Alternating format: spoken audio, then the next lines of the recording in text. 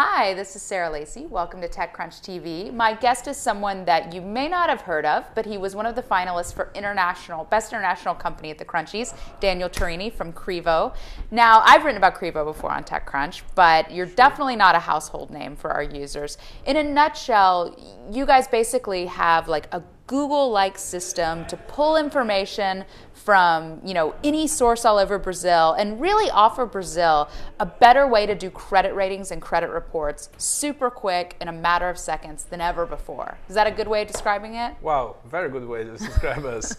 We pump data from a lot of different information sources, standardize this data and gives a credit check on 3 seconds. The credit decision is very quickly. And it's everything from like, is this really your phone number? I mean, things that might in and of themselves not indicate fraud or credit, but all taken together are actually more reliable than a FICO score. Sure, we identify a lot of information that allows our customers to avoid identity theft, money laundering. For instance, I can check if your home number, the home number you gave me, is a payphone, is a public payphone, or is really your number. I can check a lot of different information data. For instance, on insurance claims, we can check if your car has been towed away. Someone calls the insurance company and says, "Oh, my car has been robbed." No, it has been towed away. So there are a lot of fraud, even mistakes that customers can do that we can check with our software and reduce a lot of the risks on that transaction. Now, what I think is so interesting about you guys is, first of all, the big story in Brazil is this growing middle class, and so you're really enabling a lot of people to be able to buy things for the first time. But it's also that Brazil has just had a very different situation with credit because of the history of the country, and so it's kind of allowed you guys to have to be creative, but then come up with what may be a better solution. So talk a little bit about sort of the good names and bad names in Brazil and why this is more needed there than it has been here. In Brazil, you have no access to your positive data. We have only access to your negative data. Positive data is considered a privacy issue.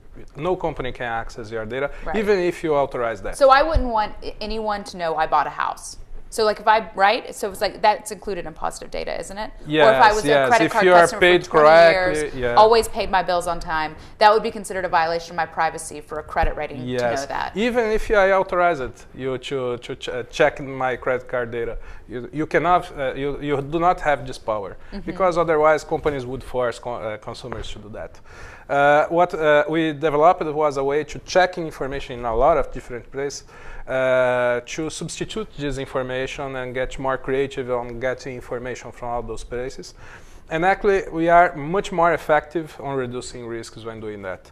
The Positive Data Bureau will be at some point created in Brazil and will help a lot.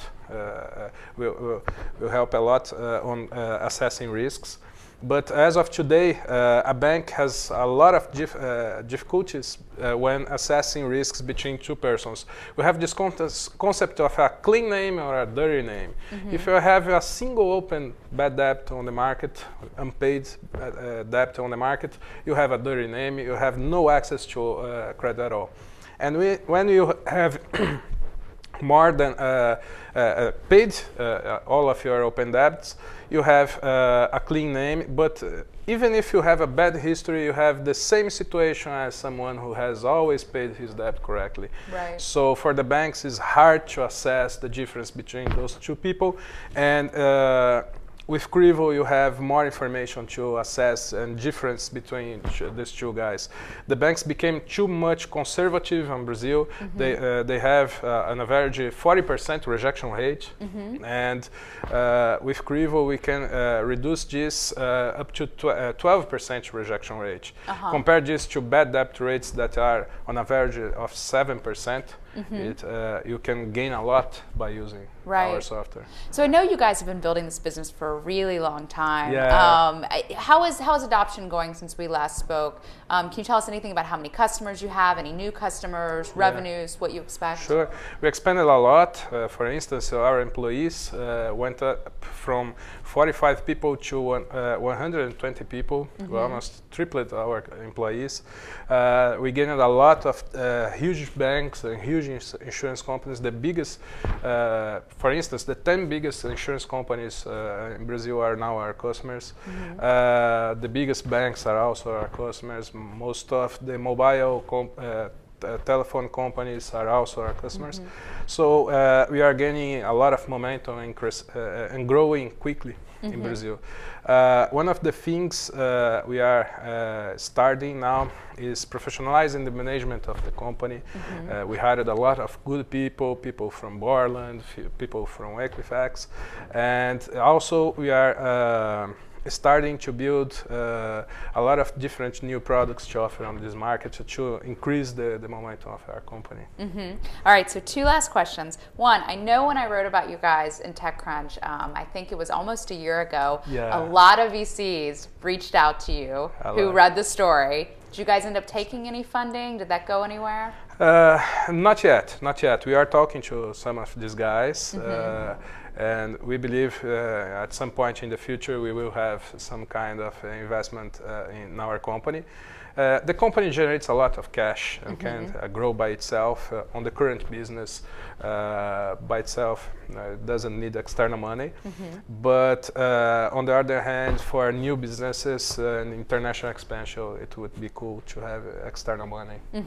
Okay, and then this is your first trip not only to Silicon Valley but to America, right? Yes. So what's been the most fun thing you've done? I love it. The most fun thing was on last Sunday. I went to Mountain View and Palo Alto and saw all those things, Googleplex and the history of computer museum. I loved that place. It was a nerdy travel. And Xerox PARC, where so much Xerox everything Palo started. Alto Research Center. I loved the place. So for me, it's very emotional thing to see all those kind of. And I just want to point out, just because I know Brazilians, and I think this will get you mocked in Brazil, you also went wine tasting on Saturday, and you've picked your day in Silicon Valley at the Computer History Museum as your favorite day, not the fun day wine tasting in the sun. Maybe I can't remember at all from the wine tasting day. Well, Daniel, thank you so much, and congratulations on your nomination. Thank you again.